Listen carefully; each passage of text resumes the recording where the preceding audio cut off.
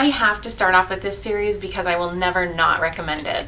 I'm especially partial to the audiobook version that's narrated by the wonderful Marisa Kalin, but I love these books so much that I still had to go buy print copies after listening to them.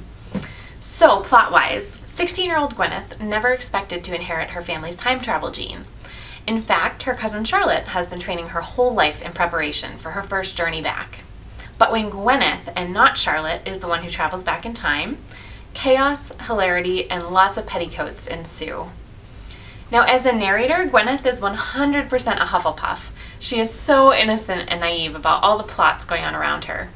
But while that would normally make me shout out loud in frustration and throw my book across the room, she's so lovable that I'm always hooked, no matter how many times I've read it.